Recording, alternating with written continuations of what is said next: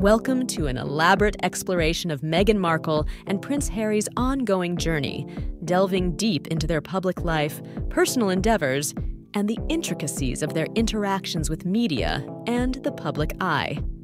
As we venture through their narrative, it's essential to grasp the complexities and layers that define their unique positions, especially in light of their associations with entities like Netflix and various public figures. Meghan and Harry have been a focal point for discussion across various platforms, particularly after their decision to step back from royal duties and embark on independent ventures.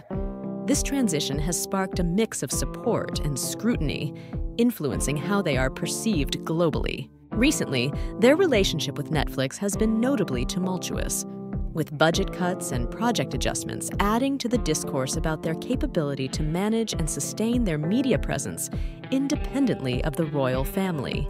Meghan, with her new podcast venture, aims to reinvent her image and reach out to a global audience, yet faces significant challenges. The podcast's delay, due to competing media interests and strategic alignments, highlights the struggles they encounter in balancing their ambitious projects with the realities of media production and audience expectations. Meghan's approach to these projects often stirs debates regarding her intent and the authenticity of her public persona.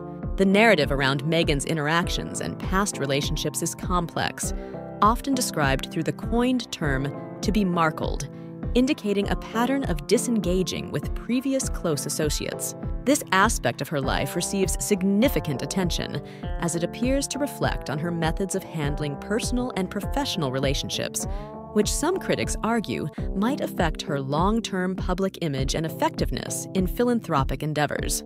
Furthermore, their financial independence remains a topic of intense discussion. Harry and Meghan's efforts to establish a financially stable and independent life, occasionally highlighted by their commentary or jokes about needing to earn significant amounts like £50 billion, illustrate their ongoing journey to self-sufficiency. This aspect is critical as it underpins many of their decisions and public statements. Regarding public relations and image management, Meghan and Harry have taken steps to reshape their public narrative.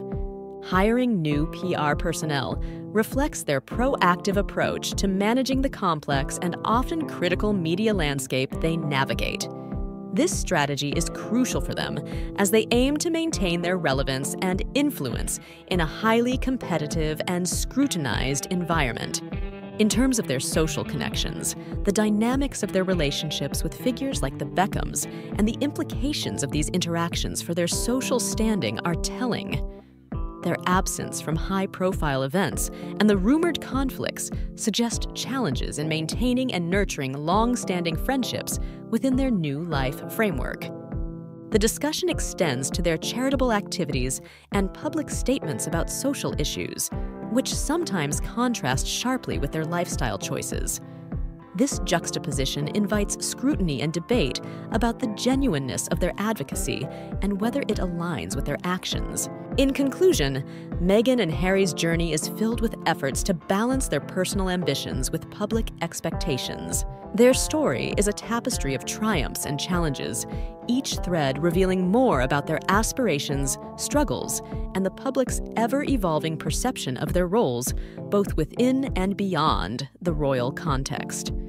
As they continue to navigate this complex landscape, the world watches and reacts, making their every step a topic of global conversation.